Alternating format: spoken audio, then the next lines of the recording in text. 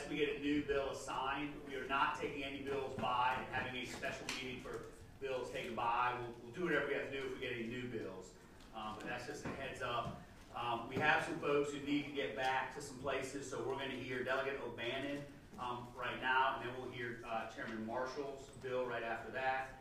I think Delegate O'Bannon's bill is fairly straightforward, but come on up and Thank you, Mr. Chairman. This is 1748, Health Law Section of the Bar Association.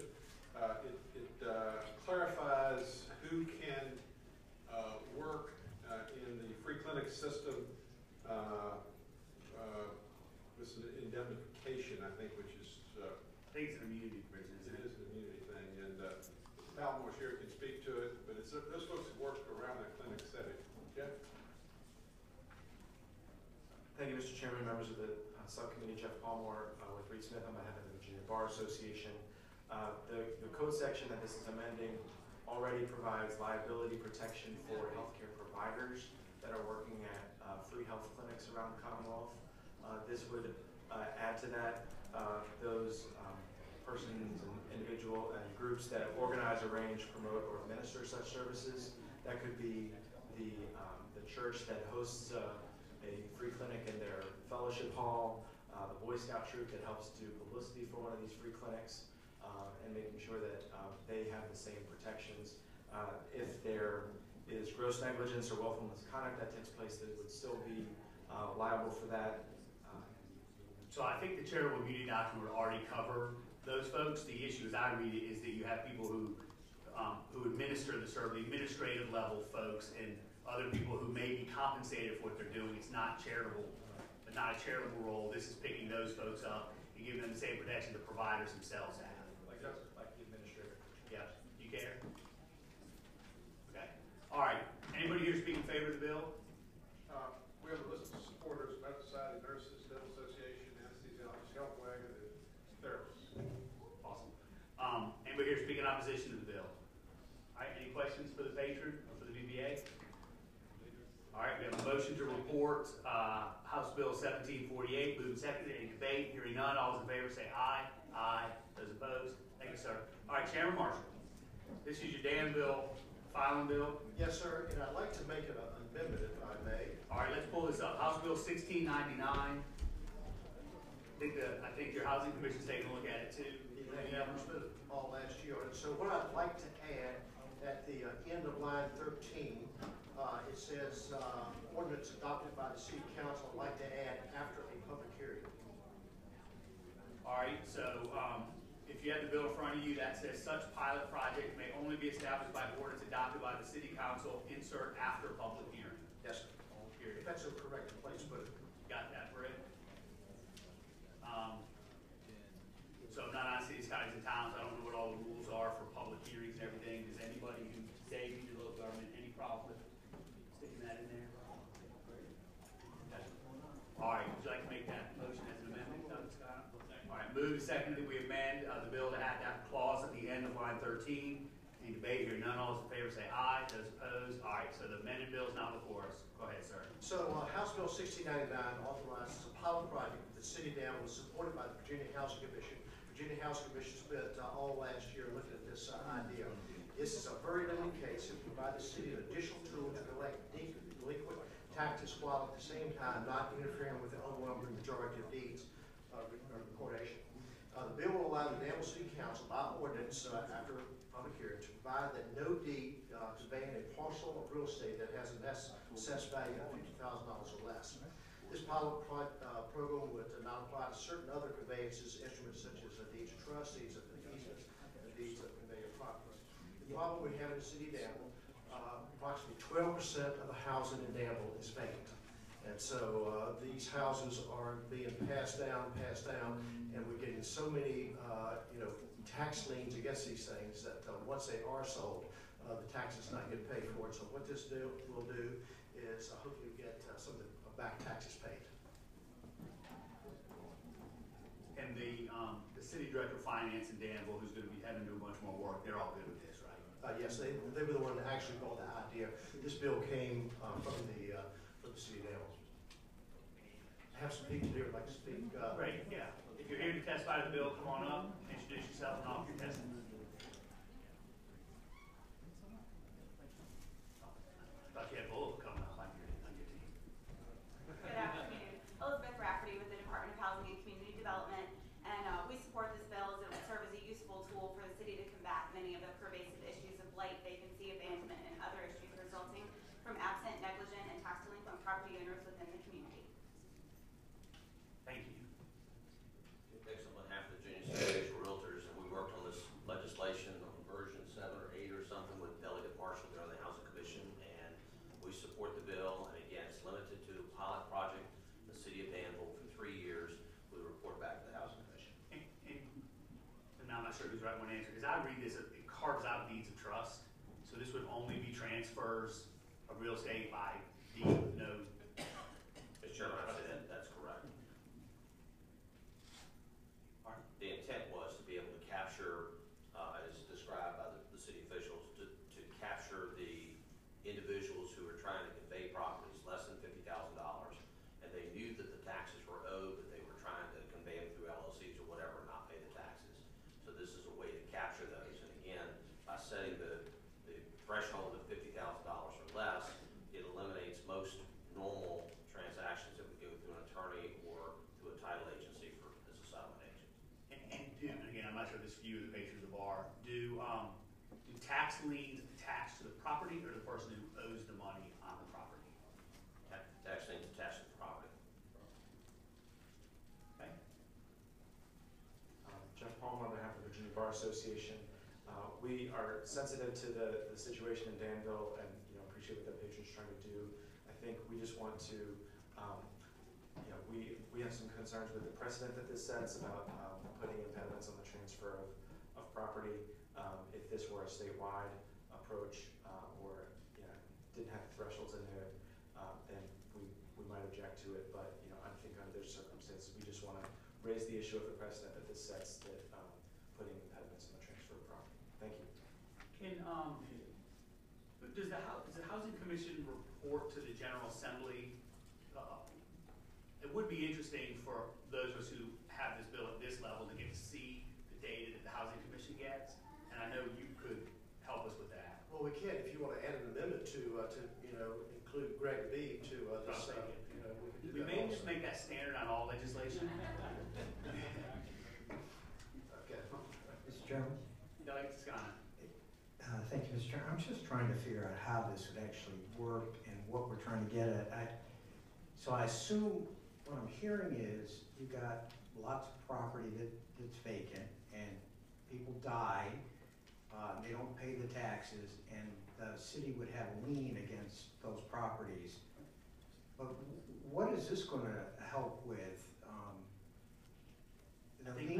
The tax lien is still there. I think what they're trying to get at is the guy who owes the taxes, so he gives the property to his brother or to somebody else in that transfer.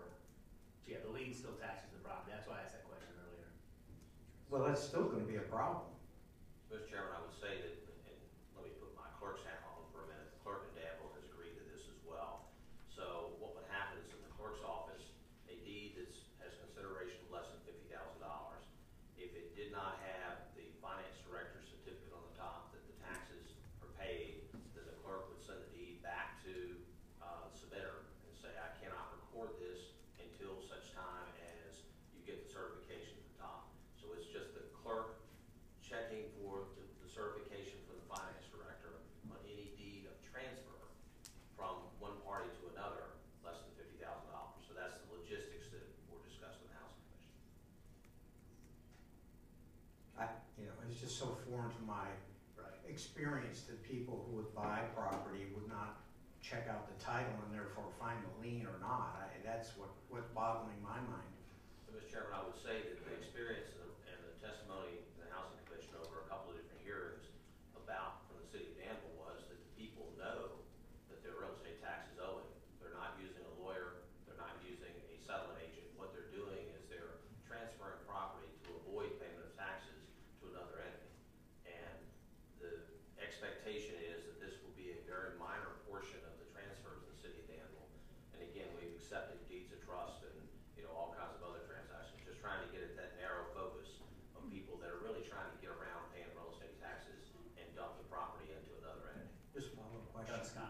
So let's say somebody does this deed, consideration is $40,000. They show up in the clerk's office and it doesn't have the seal from the finance person. Correct. It doesn't, you can't record it even if there are no taxes due? Mr. Chairman, I'd say that Bella Toscana, that the purpose of the bill would be to require the certificate from the Director of Finance, and if it's not on top of the deed and the $40,000 deed that you described, then the deed would be returned to the submitter. The submitter would then have to go to the Finance Department and say either the taxes have been paid or work out something with the Finance Director. This was modeled after legislation that was adopted in North Carolina on a local option basis. Delegate Marshall had this bill last year, a local option for all localities, and a lot of the stakeholders felt there might be some problems with that, but everybody was comfortable with giving it a try in the city of Danville on a limited basis for 3 years, and let's see how it works. So that's the basis of where we came from and how we got to where we are. Mr. Chairman, this is a great bill for Danville and other places that might have blighted property, because we'll make sure that somehow those taxes get paid before any transfers occur. So, Mr. Chairman, I'd say that Delegate Toscano, the concern that a number of stakeholders had was that if you start having the clerk reject a number of different deeds, that particularly with mortgages would be applicable to that property, then it could cause the loans to expire and create a whole host of other problems. So what we tried to do is narrow it to properties less than 50 grand and just in the city of Danville to see how it works, and then to look at the product, our experience, and then have further consideration of the House Commission. I don't know if this question would be for Chip or for the bar or for anybody up here who does real estate law, but I think you normally go to closing, money is handed over probably before the deed is recorded, isn't it? But it's held in the attorney's trust account, and so you would essentially unwind the transfer. The deal wouldn't close because you couldn't disperse the money because you couldn't record the deed. Mr. Chairman, I would say that what would happen is in a transaction where there's a settlement agent and the buyer who's buying the property doesn't want to buy the property subject to the real estate lien. So what would happen is the settlement agent would collect the money, pay the real estate lien as part of the settlement on the property. So that's the way it would work in the vast majority of transactions. And again, this bill doesn't change that. It just changes the situation of what the city can do and what the clerk should do in a circumstance where there's distressed property, if you will, and somebody's trying to avoid paying the real estate taxes and not using the settlement agent. Because anytime you use the settlement agent, the taxes would be collected and paid.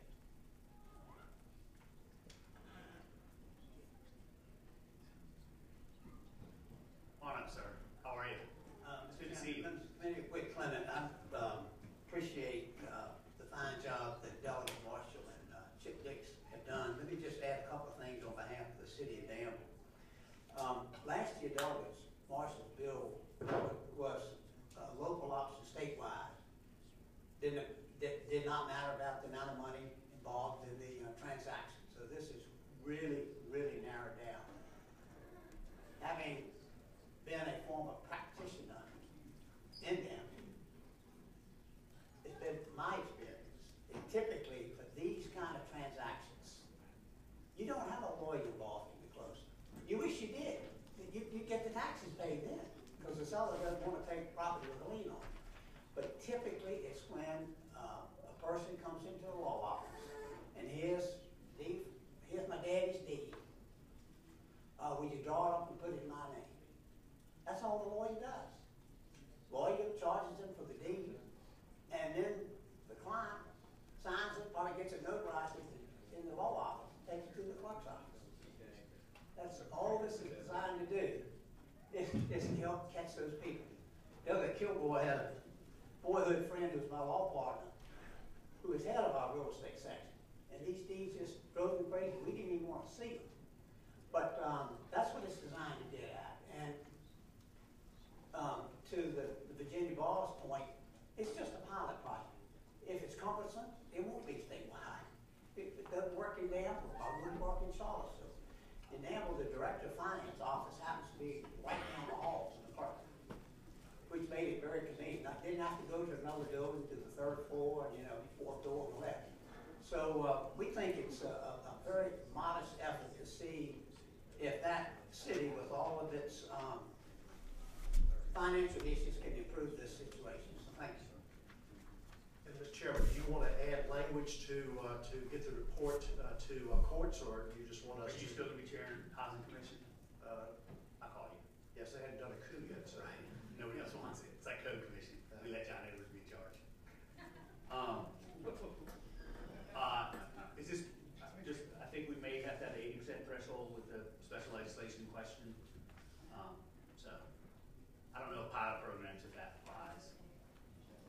Let's assume it does for the moment. Yeah, I think it's, okay. Very special. I actually hated this bill a couple years ago, and I think actually this is the right way to do it. Make it damnable civic on a pilot basis and see if it works or not. So I think it's probably been worked out pretty well. Anybody here speak in opposition to the bill? Anybody else in the audience here speak? Yeah. Any scofflaws in Danville here to testify? All right, we have a motion and a second to recommend reporting the bill as amended. Any discussion? All right, hearing none, all those in favor say aye. Aye. Those opposed? All right, thank you, sir. Thank you for your time. For the patrons sitting out here, we're probably gonna be a while. So if you got other places to go, just come and go and check in, and I've got a list here, we'll call people in this order. If you're not here, we'll just get to you when you get back in the room. So like Simon, gonna be a while. Lindsay's gonna be a while. I'm just everybody's is. Everybody's is till we get a hold of it. And then it's not. All right, Delegate Yost, is he in here? Nope. Delegate Will. Come on up. Yes, my apologies, Mr. Chairman, for looking if Yost was in the room. Mr. Chairman, thank you, committee members.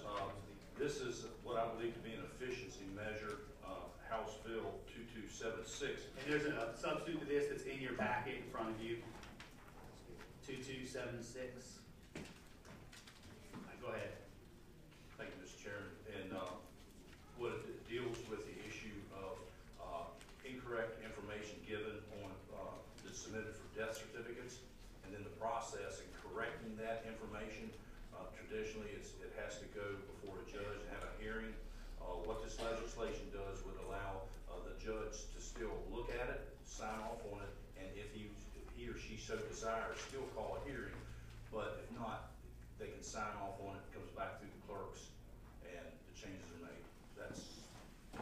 All right, has everybody subcommittee had a chance to look at the substitute? All right, everybody's good? All right, we have a motion on the substitute?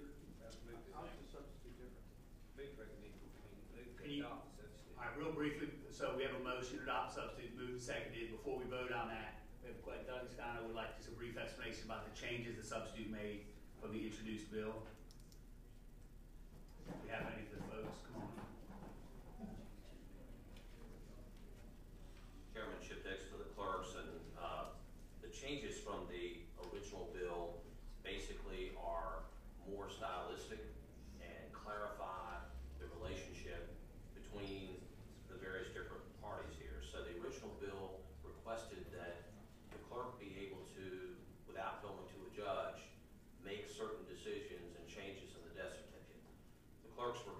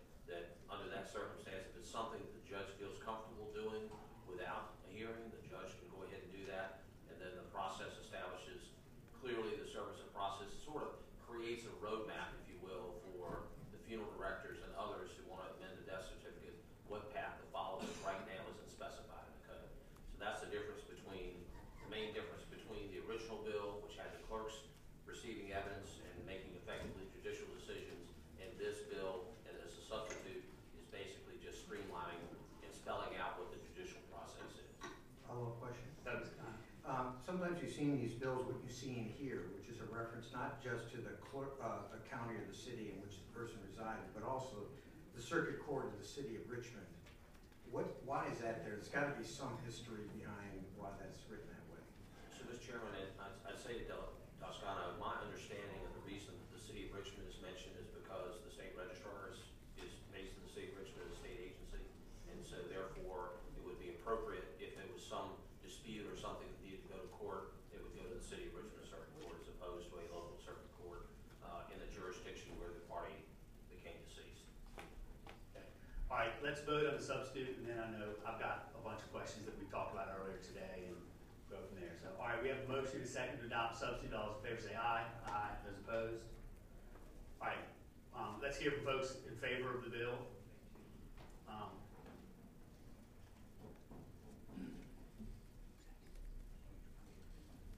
Mr. Chairman, my name is Larry Spiaggi, and I'm a funeral director here in Chesterfield County. I also represent the Virginia Funeral Directors Association.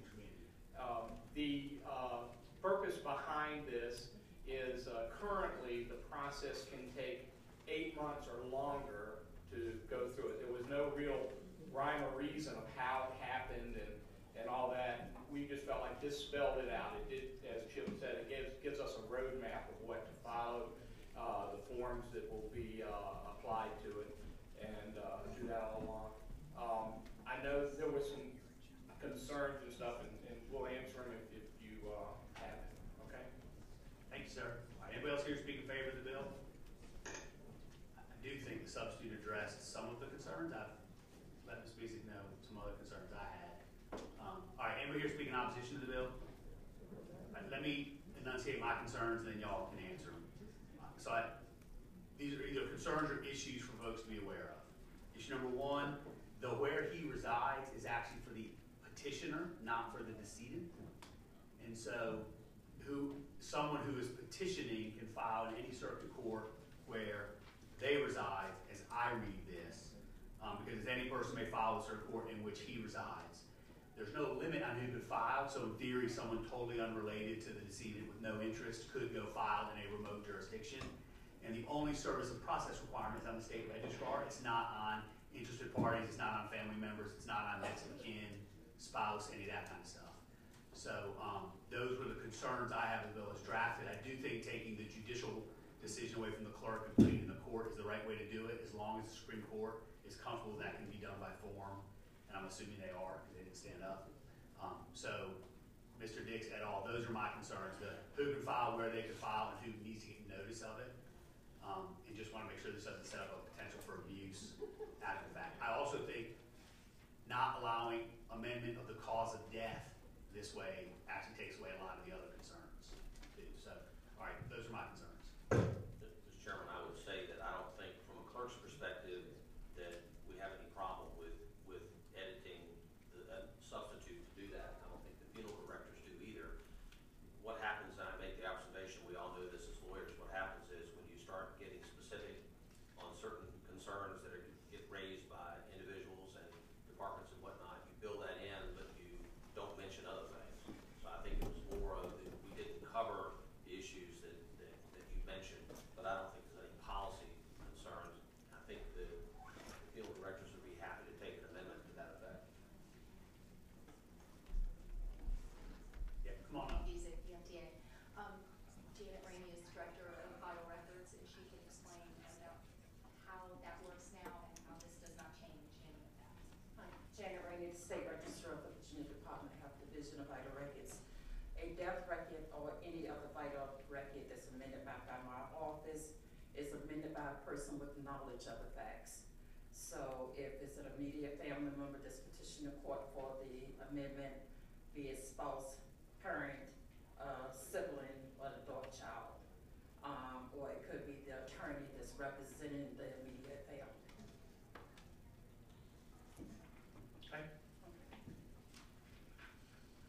All right. Anybody else here to speak to the bill? Do you want to try to address my concerns, like before next Wednesday's meeting? Mr. Chairman, we'd love to address your concerns before next Wednesday meeting and be happy to work on language to address that. Today? This week. Yeah, this Wednesday. anybody else on the subcommittee have any questions while they're here? I mean, the committee doesn't have to take the bill by Wednesday. You can vote it up or down now, or send it out of here. Those concerns would cause me to vote no for now, is all I'm trying to enunciate. So. What is concern? Yeah, so the concerns that I have, and it's not necessarily that they're bill killers, it's that we need to be aware of and think through. The first one is that there's no limitation on who can file this petition. So anybody, there's no need to have any kind of connection to the decedent. There is no limitation, the only limitation on where they file is that it's filed where the petitioner lives. I understand that for convenience purposes because the petitioner may be far away from where the person died. The problem with that is when you don't have a limit on who can file it, then a random person in Bristol can file a petition in Bristol for family and dead person in Fairfax. And then the third one is there's no notice or service on anybody other than the state registrar. Now, it might be that because there's nobody else listed in the death certificate, there's no way to give anybody else notice or identify who they should get notice of. I don't know what information the state registrar has. If they have a next of kin registry or something like that, I don't think they do.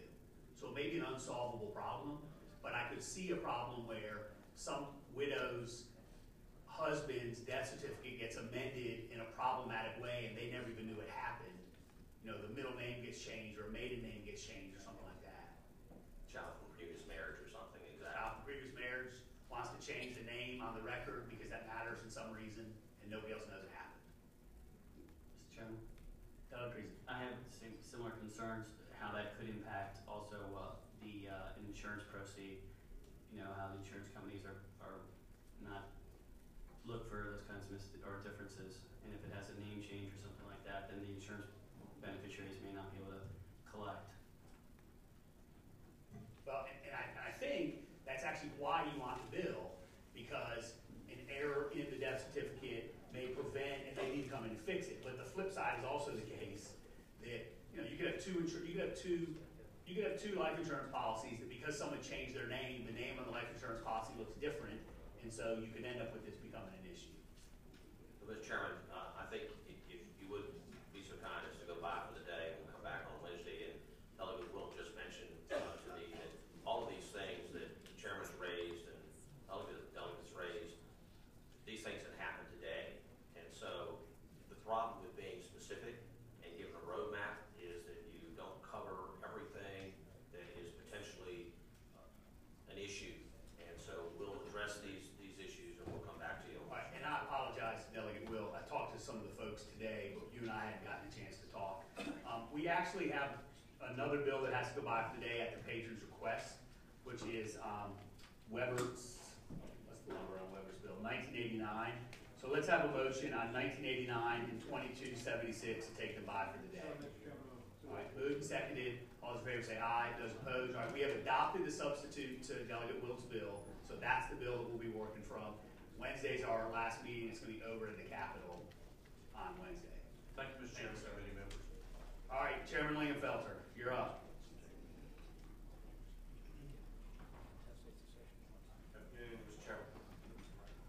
Mr. Chairman, this is House Bill 1524, and let me just explain what this is about. When the bill was originally drawn, and I'll be offering an amendment to this, it basically said that it requires the mandatory liability insurance for special conservators of the peace, that's SCOPS, to be comprehensive general liability insurance. Now, we brought that bill, and if you look at the original language in the statute, just one. Yeah, it's on line, it's section D on line 110. Right. You will see that the original language said that an SCOP has to, an SCOP shall be covered by evidence of a policy of liability insurance. Didn't say anything about what kind of liability insurance. The DCJS has interpreted that in a way that they have created an insurance requirement that many SCOPs have a hard time getting. And so I spent some time this summer talking to the SCOP community about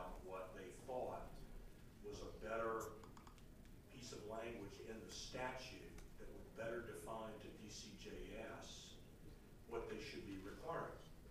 And the language, Mr. Chairman, they recommended to me this summer was, in fact, comprehensive general liability insurance. Since then, Bob Bradshaw and some other insurance experts have come to me and said, no, that's probably not the best way to express it. I had put them together with the SCOPs, and now I have an amendment. I apologize for not submitting this earlier, but I have an amendment that can properly frame what kind of insurance we're talking about for SCOPs. So Mr. Chairman, on line 111 on page 2 of the introduced bill, strike comprehensive general, insert personal injury. After the word liability, insert section 38.2-117 in parentheses. And After the word liability, after personal injury? So between liability and insurance? no, after personal, yes. Personal injury liability, and then that section, and then insurance? Correct. Okay. And after insurance, insert to include professional liability insurance. And what was the code section you cited? 38.2-117.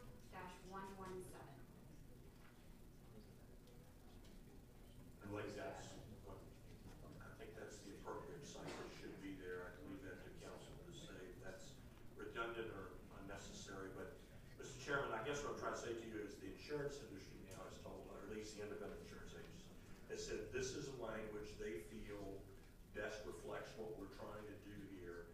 The SCOPs are fine with it. I have no idea what DCJS, what their opinion is, but I will tell you that what they've done in their regulations is created a situation, I don't know if I assume it was unintended, that has made it extremely difficult for SCOPs to give. Is the board setting the amount of the insurance right now? That's what they're doing. And you know how much what they set it at? I think they set it at 500,000. I think that's what they've done it at. And I mean, in my view, it's whatever the traffic bears, whatever they think is appropriate to do. But it does seem to me we ought to be representing or we ought to be requiring an insurance product that is reasonably available for an SCOP to secure. And they were having difficulty with the regulation that DCGS wrote. And so Is that's why- CCGS here? Probably got some questions for you. So the question would be, what type of policy are y'all requiring under the statute as it exists now, and what limits are you requiring on that?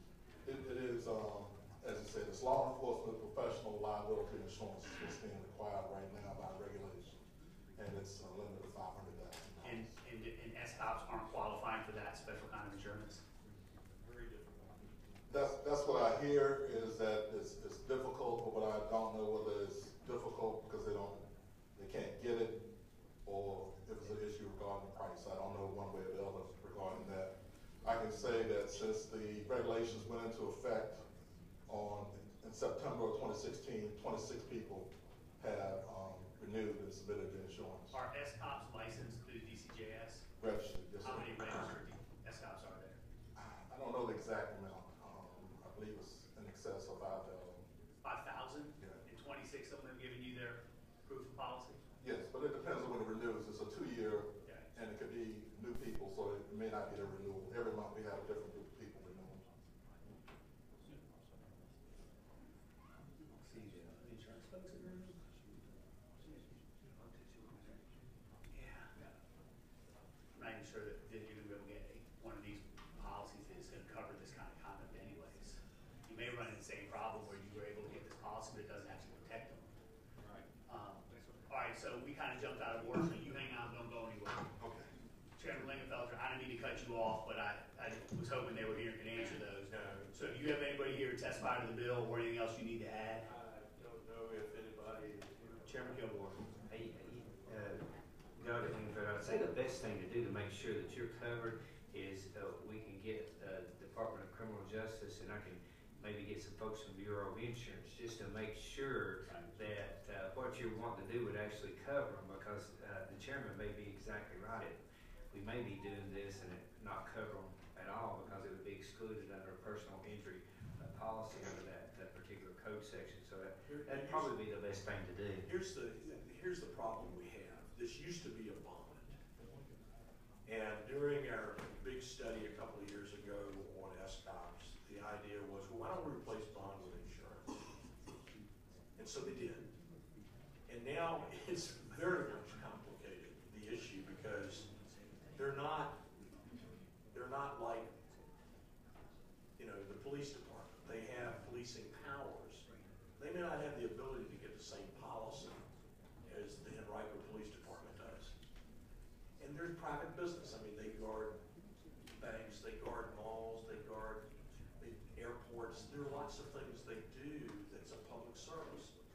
And essentially, by raising the bar and creating this very narrow insurance product available to them, you're going to drive some of them out of business because they're not going to be able to get the coverage. So what we're in search of, Mr. Chairman and Subcommittee, is an appropriate insurance posture for them so that they can continue to do their work. Now, if I may, and I don't want to complicate your day, but you'll recall today I asked the bill to go by on the floor.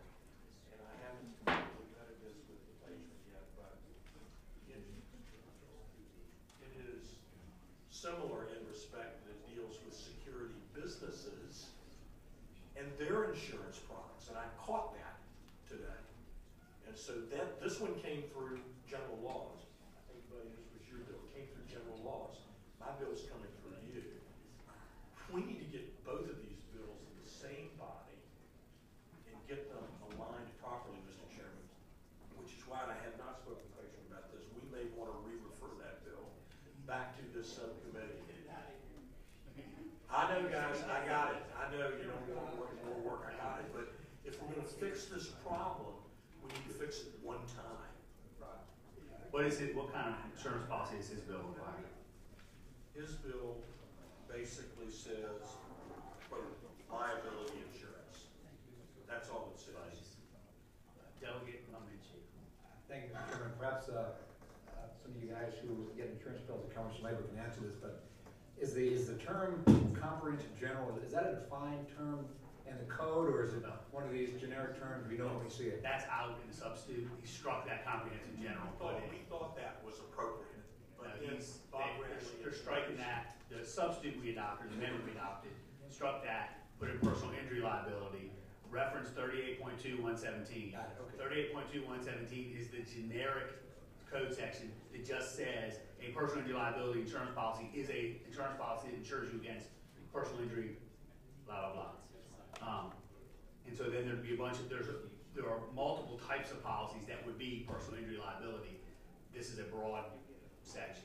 The issue is going to be, the same issue is, are they going to be able to obtain insurance that actually covers them for this type of behavior? And Mr. Chairman, the SCOPs I've spoken to tell me yes, that this would satisfy the language I've given you would work.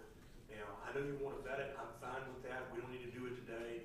But we really got to get this right, because otherwise we're going to have the consequence of putting people out of business if we're not careful. What we need to do is get the property casualty insurance folks, DCJS, and maybe someone from the Bureau of Insurance, to make sure that there are policies that apply. I'll give you an example. I had a brilliant idea a few years ago to require aviation insurance policies with a certain minimum for general aviation. It turns out nobody can actually buy it because it's too expensive and the market doesn't exist. So, and that's what we're looking for, Mr. Chairman. We're looking for the sweet spot between what we ought to have, okay, and what is realistic to have. What's that intersection? And right now, I don't think we're there. Oddly enough, we were probably there with the bond, but we've done away with that. So now we're in the insurance area. So yeah, I think that did screw it up. And there is a self-insurance provision in here. That would be correct. And I would suggest the same language for Mr. Fowler's bill when it comes to a point where we can get them together. Put the knife away, buddy. All right, Rick, we didn't adopt that amendment, I don't think. I think the right way to say it, the amendment that the Chairman Lindenfelter is requesting is by evidence of a personal injury liability insurance policy as that term is defined in 38.2-117, or self-insurance. So I think that would be the proper amendment. Does that seem right, correct? All right, we have a motion on that amendment. Second. Moved and seconded. We amend the bill. All those in favor say aye. Aye. Those opposed. All right. I guess what my suggestion would be, if we're inclined to take this bill forward, to go ahead and do it with the understanding that DCJS, Bureau of Insurance, property casualty folks, are the property casualty folks not in the room? Mr. Chairman, when is the committee gonna meet? Only meets one more time, and it's Wednesday, and I would try not to get you jacked Here's up what I on would that. do. I will get DCJS and the Bureau in my office. Okay. And I would do that tomorrow, and I would try to see if we can't get some kumbaya. So you want us to take a buy and then here finally? No, if you're fine with taking it to the full, we can show up with the full and then dispense with it by saying either we have agreement or we don't have agreement, and then the full committee can vote as they will. Everybody good with that? I'd suggest you try to find Legault or one of the other property casualty guys. I'll get it. Get them in the room. All right, amended bills for the committee. Any questions for the patron? Anybody else here to speak in opposition to the bill? Are you ambivalent? You don't care, right? The administration does not have a position at this point. Okay. You're fine. Quick, right? They can be like, whoa. I think Chairman Lingenfeld would like us to advance his bill to full with the understanding that he may have some additional testimony at full. If that's what we do, Andy, we'll put it on the contested docket just so we doesn't get moving too fast. All right, bills for the committee. All right, motion to report, House Bill 1524 as amended. Moved second, any debate? Hearing none, those in favor say aye. Aye. Those opposed? All right, we'll keep it on the regular. Mr. Chairman, just as a footnote, I'm gonna talk to Buddy, and it is possible that we may be putting a U-turn on that to get it straight, or continue to take it by until we can drop a floor amendment on it to make these consistent going forward. Or you can do it on the Senate side. Or we just kill it. You ever seen anything like that before? Thank you, sir. Thank you. All right, Rush. Delegate Rush. Yep. Second.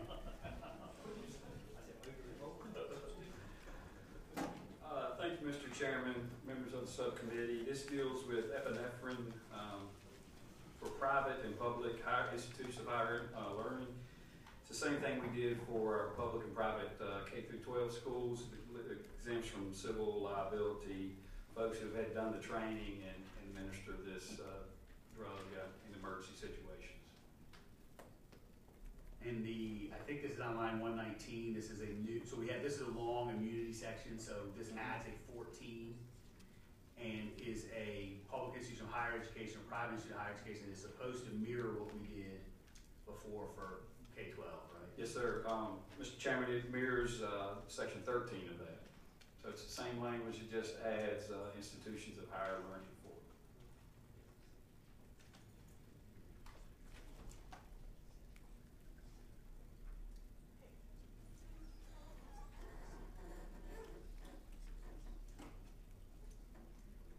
Yeah, and I hate community bills, but I actually think this is sort of consistent with the policy that we've been enacting elsewhere. We certainly want to encourage folks to take these life-saving measures. So, yeah, right. You want to kill kids in college? No, I don't. All right, anybody here speak in favor of the bill? Anybody here speak in opposition to the bill? Second. Motion is second to recommend reporting. Any debate? All right, hearing none. All those in favor say aye. Aye. Opposed? All right, thank you, sir. Thank you. Good job. All right, Delegate Yost.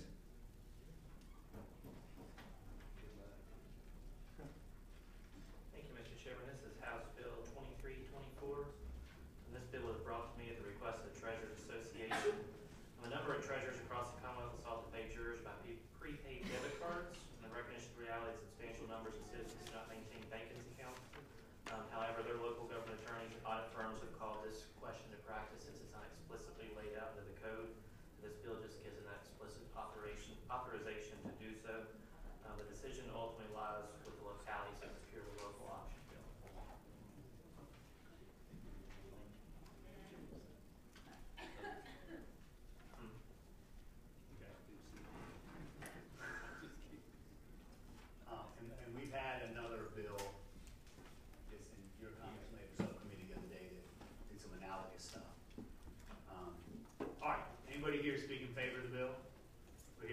opposition to the bill?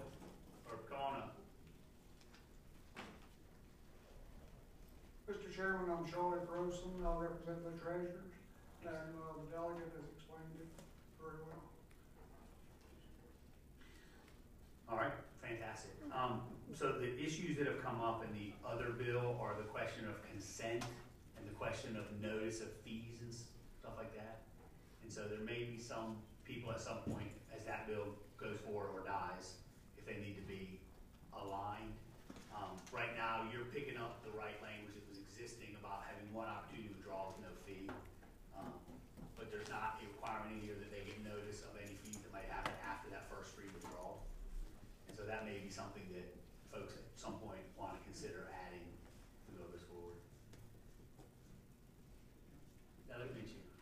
Chairman, I think Chairman is referring to a practice began, I think, in the administration we did for income tax refunds by these debit cards, and some people got them and they realized you get 100 cents on the dollar of your income tax refund debit card, you had to pay your bank a fee, and we went through a couple of years dealing with that, and finally I think the program was scratched. But I'm okay with the concept. What I don't want is some juror to get 99 cents on the dollar because there's a fee being taken out of the debit card.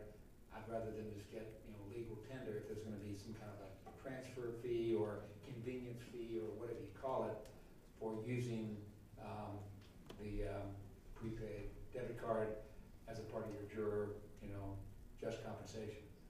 So that is another analogous situation with the taxes. The bill that I'm talking about is a bill that Delegate Ward has that says, the current law says you have to pay your employees using cash, check, or electronic transfer.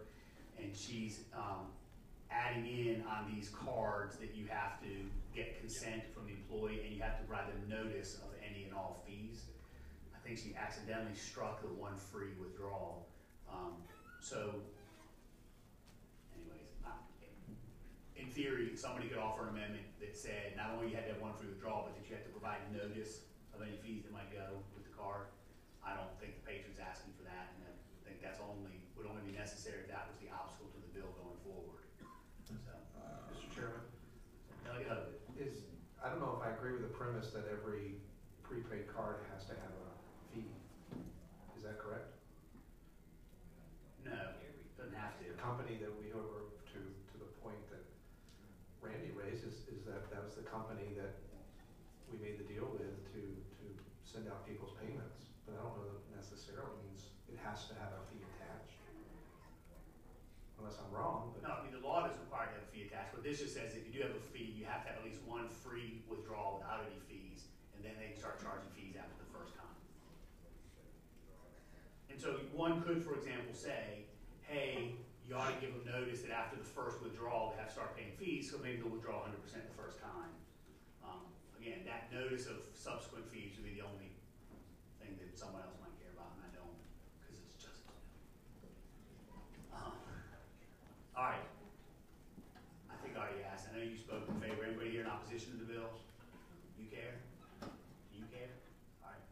All right, the bill is for the committee. Any questions for the patron?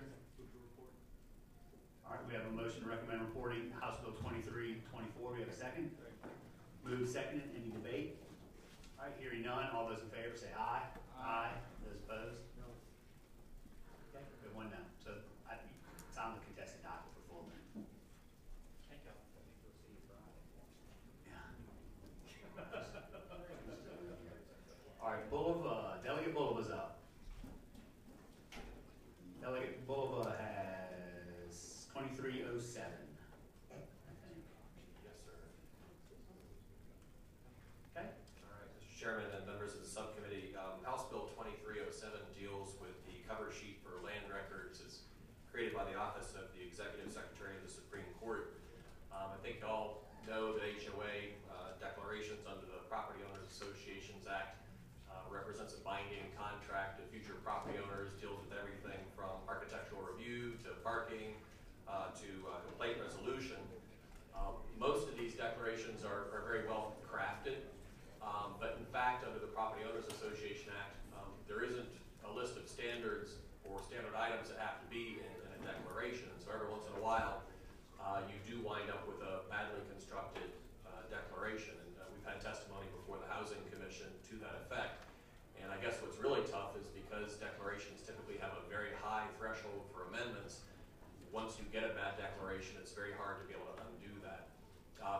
2015, the General Assembly passed legislation that had the Common Interest Community Board put together some best practices for declarations. They pulled together stakeholders and came up with what I think is a really good document that provides guidance on what should be in a declaration. So the next question is how do we make sure that that is used or at least reviewed and referenced? And so that's what this bill does.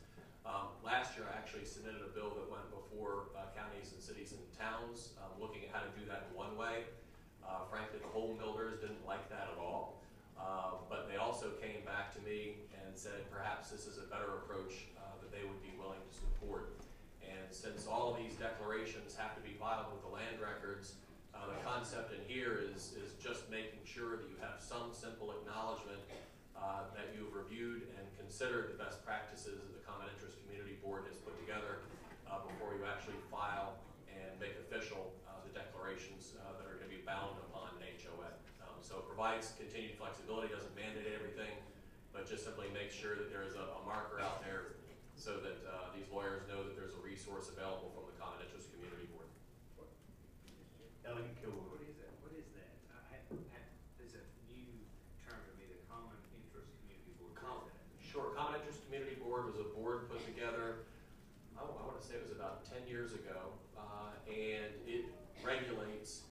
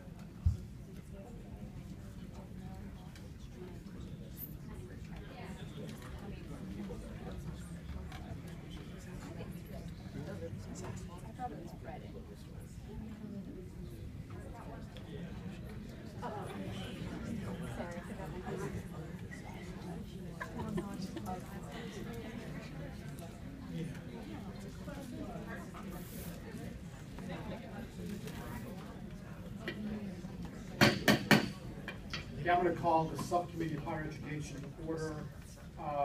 Here's what we're going to do today. We're going to take, I think we're missing one patron anyway right now. We're going to take one budget amendment, the Speaker's budget amendment. We'll go ahead and do that. And then we're going to do the two bills, and then we'll take the rest of the budget amendments. So I think Chris White is going to address the budget amendment we have concerning Mary Washington. 189, 180. Page 5 of your packet. Page 5. Good afternoon, Mr. Chairman, members of the subcommittee. My name is Chris White. I'm here on behalf of the University of Mary Washington. The university is seeking some initial resources for seed funding to create and enhance some high-quality programs to meet the needs of the adult education population in the region, including veterans, first generation, and other non-traditional learners. We envision credit and non-credit courses being delivered with flexibility suited to working adults, including evening and online courses. By investing in creating these high-quality programs, the university will be able to fill a key role in regional economic development, building on the budget language that you all approved in partnership with the Fredericksburg Regional Alliance last session. UMW is uniquely positioned in the region, given the several military bases in our area, to provide these programs for our veterans population. Additionally, this investment will re-energize our Stafford campus, eventually being able to pay for itself, thus helping to keep tuition low and assist with realigning some of our structural challenges for our overall budget that I know many of you are aware of. Be happy to answer any questions if the subcommittee has any. Any questions for Mr. White? Note that seems to be high as a patron, so thank you, sir. We appreciate you. Thank you, Mr. Chairman, members of the subcommittee. All right, let's go to the bills. We're going to start with Delegate Simon. You have HB 1916. If everyone will focus in on that particular bill. Welcome, Delegate Simon. Thank you. Thanks, Mr. President. Thank you, Mr. Chairman, members of the subcommittee. How are you this afternoon? Good. So, House Bill 1916 establishes a Virginia Student Loan Authority. What we're trying to do here is give the Commonwealth and our residents a tool to deal with what's really become a very, I would call it a crisis as far as student loan debt is concerned. We've got over $300 million in outstanding student loan debt in Virginia, over $1.3 billion in outstanding student loan debt nationwide. And there are a number of strategies that have been employed to begin to deal with that. And I know that members of this committee and the House are looking hard at ways to make college more affordable going forward, looking at ways to increase grant funding and give incentives for students to finish those things in 4 years and minimize the cost and the amount of debt that they have to take on.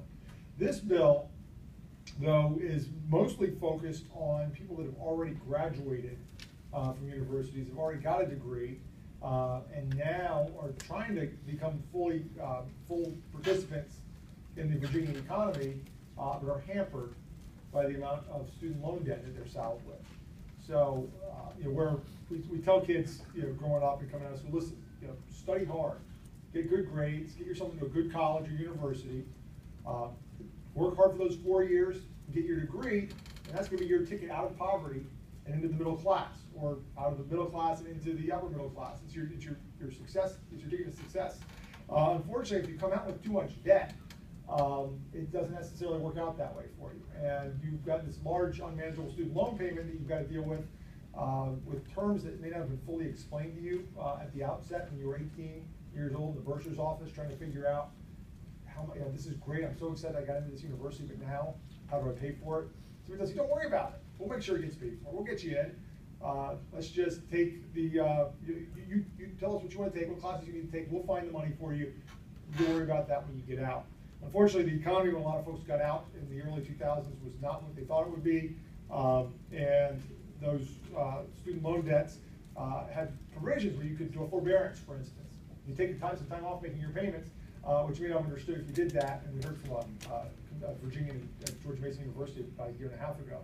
She took a forbearance for a couple of years, and all that interest that she wasn't paying was getting lumped back into the principal of that loan, and the loan grew from what was a modest amount to an unsustainable amount. So, how we deal with that with this particular bill is we give student loan borrowers the ability to do what most of us can do with our mortgage loan, which is take advantage of today's really historically low interest rates, right? And I think a number of us on the committee, and I know I have at least 4 or 5 times, refinanced my mortgage, home mortgage, as rates went down, saving me $200, $300, $400 a month in some cases as we could keep going down with interest rates. Unfortunately, a lot of folks with federal student loans can't do that. You can't go to the current servicer and pay off your loan at a better rate.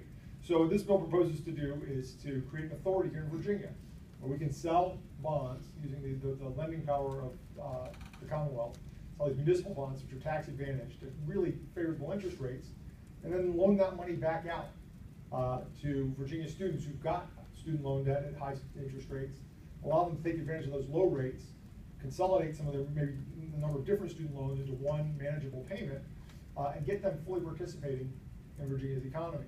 Now, last year I came and proposed an authority to just do that. Chairman Kilgore down at Commerce and Labor said, let's take a look at that. And it sounds like a really big idea to try and handle. Let's send it off to Chev and 529 in Treasury and look at the wisdom of that. And they came back and said there's a couple of problems with that approach, like Simon. I'm talking about myself as a third person, I shouldn't do that. But anyway, they said there's a couple of problems with that. They said, the risk pool is pretty small, it's pretty narrow. It's just people that really need to refinance their existing student loan. You're going to expose the Commonwealth to maybe more risk than you want to. We can't offset that with a different, with more A borrowers, as we call them in the mortgage industry, really good borrowers. They said, if you want to do this, either go small or go big. And so I, being the ambitious guy that I am, went big. And so let's bring back the Virginia Student Loan Authority altogether. And let's allow the Student Loan Authority to do what it did from 1975 to 1997 and make loans to all kinds of Virginians, to folks entering medical school, law school, entering four-year universities, and let's give them the authority to refinance existing student loans. And that's the model that works really well in Rhode Island, for instance. That's sort of the classic. They're one of the first states to try and do this. So their existing Rhode Island Student Loan Authority got into the business of refinancing existing student loans in addition to what they were already doing. And they found they've been very successful. They can take loans of 9.5%, 10%, refinance them at 4.5%, cut people's payments way down. And it's actually turned out to be a benefit to the Treasury. They actually make money on the student loan refinance work that they do there. So it's not the first, we're not the first folks to try this. It's been done elsewhere. And what this bill would do, again, be establish that authority and get us back in the business of doing student loans for folks that need it. Okay. Any questions for the patron? Delegate Mattson. Thank you, Mr. Chairman. Mr. Chairman, I've got a series of questions for Delegate Simon. I'm happy to go through you, but it might make any sense. I think it makes more sense to just ask those directly. Delegate Mattson. Delegate Simon, I mean, we up here on this side of the aisle are big believers in access and affordability in our higher education market. I got to tell you, as a capital markets professional and as a finance professional and as somebody who has made and collected billions of dollars of loans, I'm a little concerned about putting the state of Virginia or this loan authority in the student loan banking business. So I just would like to ask you, I mean, you personally, did you have any banking or capital markets education, training, or experience? I wouldn't call it capital markets experience, no. My experience has been very much the retail end of things, helping folks refinance their existing mortgages and things like that. So you are in the mortgage business and you help people refinance their mortgages, is that correct? Well, I'm a real estate title attorney, and so I work with mortgage lenders on the retail side and help close loans, review notes, deeds of trust. But when it comes to when those loans get bundled together and financed and sold off, that's beyond me. And how do you see the state of Virginia developing the credit market expertise, to do credit analysis on individual students to make sure